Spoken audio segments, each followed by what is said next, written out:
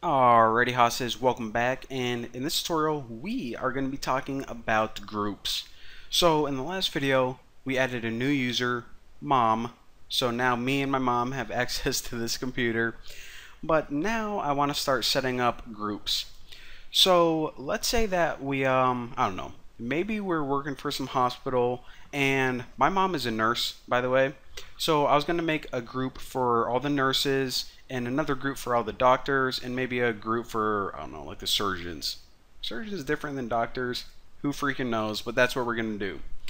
Now, if you guys are wondering why would you ever make a group, you probably already know this, but a group is a really easy way to set privileges or permissions for an entire set of people, and that way you don't have to go to each individual user.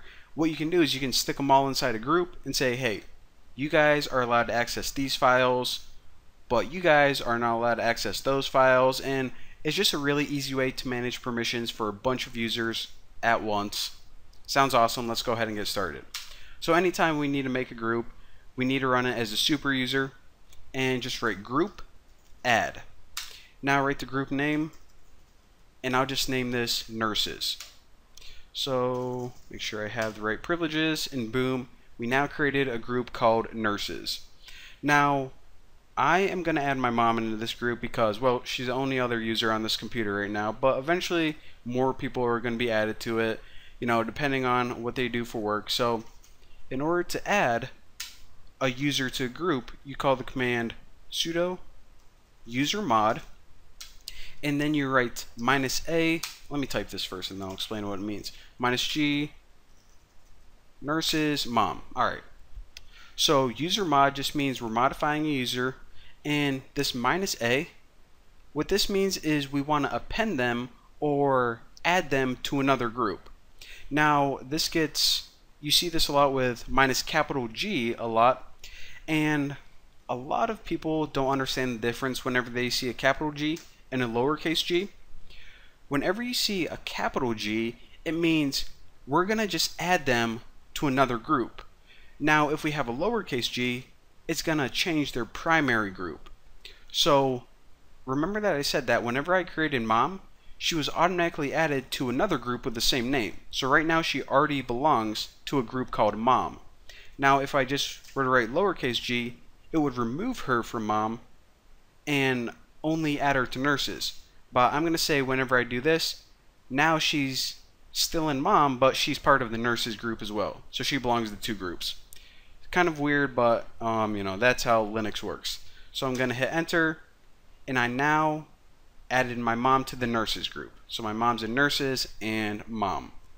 Now if I ever want to delete my mom, I don't know, maybe I got mad at her because she told me that I couldn't have, I don't know.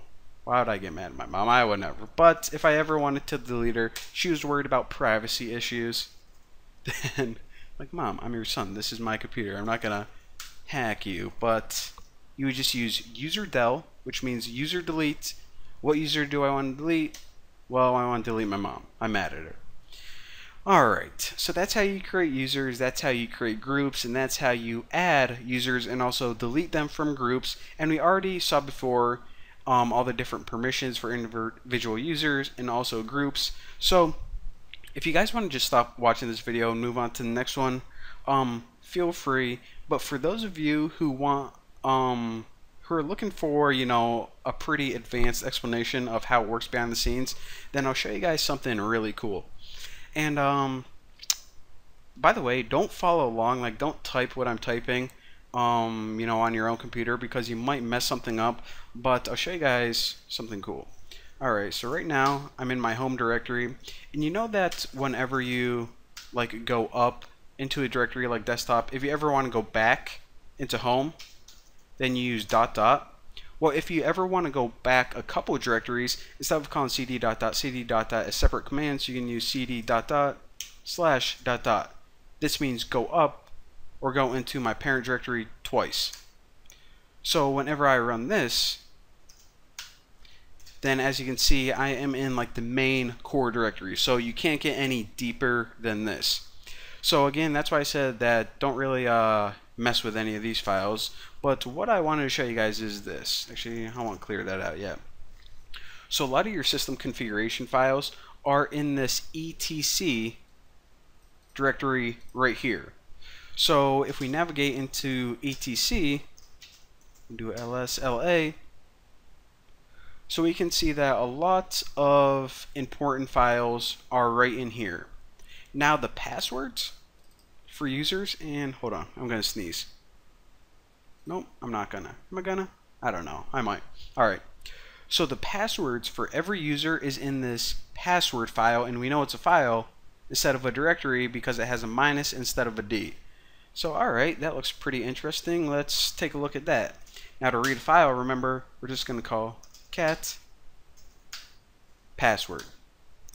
Now, alright, so this is the password file for all the users on the computer, and of course my mom's not there because I deleted her. And by the way, your computer makes users for like different services as well. It's not just like you and root. You can see that root is right here, mine is right here, and you know, maybe some different software they have a user account as well. But I want to explain what these things are for anyone who is interested. So you have a bunch of different pieces of information separated with a colon. This first one, of course, is the username. The second one is the password, but it says X right here because the actual passwords, even though that this is the password file, they aren't stored in here. So, alright, that's pretty interesting. Remember that for later on. Now, all of these other things are just the user ID, the group ID, and so apparently Bucky has 1000, 1000 for the user and group. This is, you can also have a real name for the user. So, you know, just this is the username and this is my actual real name, which would be like Bucky Roberts if I wanted to. Optional. And this right here is my home directory. So if I ever wanted to change my home directory, then I would edit this piece of code right here. And this last bit of information, this is your shell path. So whenever you just open up your terminal, or you're using well, we'll talk more about shell scripting and why your shell path is important, but that is the path to your shell. So there you go. So let's jump back into this password thing because, you know, we're really worried about you know, concerned about that for whatever reason. Why are they all X'd out? Well, this is because, like I said, the actual passwords, they aren't stored in this file. And by the way, if you just want to, you know, hack into some system and start looking at the passwords, you can't do that.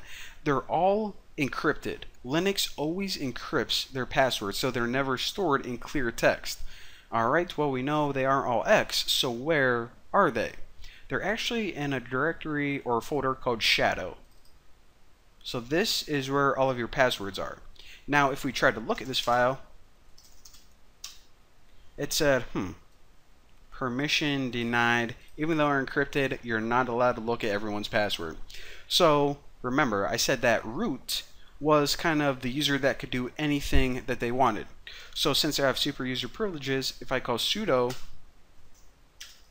cat shadow, then what I'm going to do is I'm going to say, okay, I'm not allowed to open it. Hey, sudo, yeah, you're opening it now. I'm going to tell you what to do. So boom, roasted, and there you go.